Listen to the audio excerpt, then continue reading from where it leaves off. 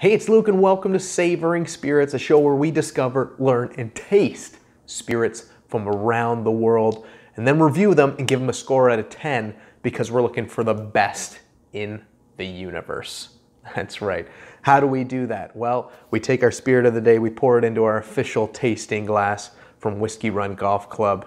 We smell, we taste, and we see what the finish is like. And then we give it a score out of 10. That's right.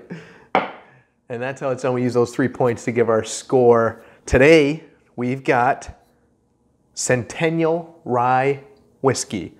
Centennial, Canadian Rye Whisky from Highwoods Distillers in Alberta, Canada. High River, Alberta. So this is a rye whiskey out of Alberta.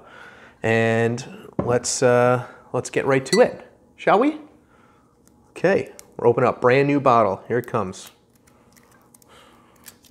Oh, we got to find out how much it was, right? So this guy, 750 mils, 40% alcohol, and it is only $27.75. $27.75.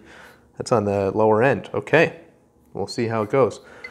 One of the key things with the bottles is what kind of pop it gives once you pull the cork off. Does it give a nice pop? That's key. Let's see. Oh, that was actually a quality pop. Quality pop without spilling on myself. Okay, let's pour a little bit into our whiskey tasting glass. Now we're gonna smell. Gonna pull it away. Let it sit for a second. Smell again. Pull it away. Then smell again. And pull it away. Now what are we getting off this? We're getting a little oakiness. That's a word, right? Oakiness? Yeah.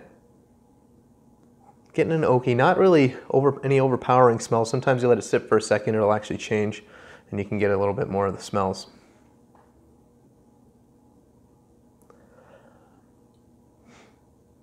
Yeah, maybe like a mild fruit. So very light, not much going on. You can smell a little bit of the oak. Well, let's taste it and find out.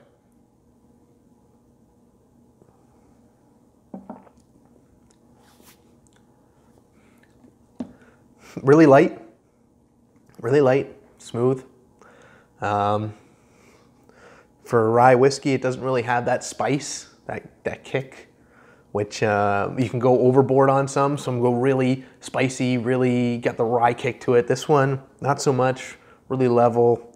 It's decent.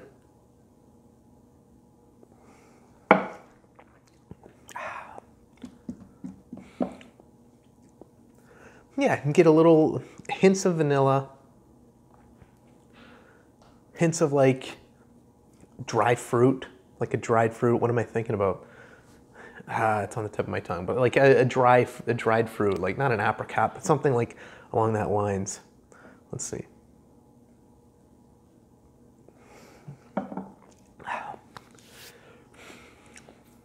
Yeah, really light, a light one.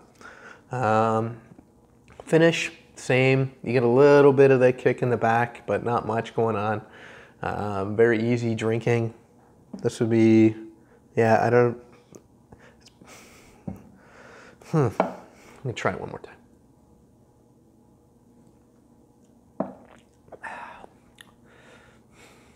And we got to give this thing a score out of 10.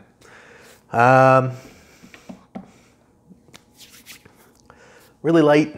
I mean, the price is good, $27.75. That's a good price, but it's just not a lot going on there. I'm gonna give it a 6.4. 6.4 for the Centennial out of High River, Alberta. It's decent, easy drinking. You could use it for probably mixing and stuff like that. I'd probably want something just a little bit better if I'm gonna sit around and sip on it. But 6.4, there you have it.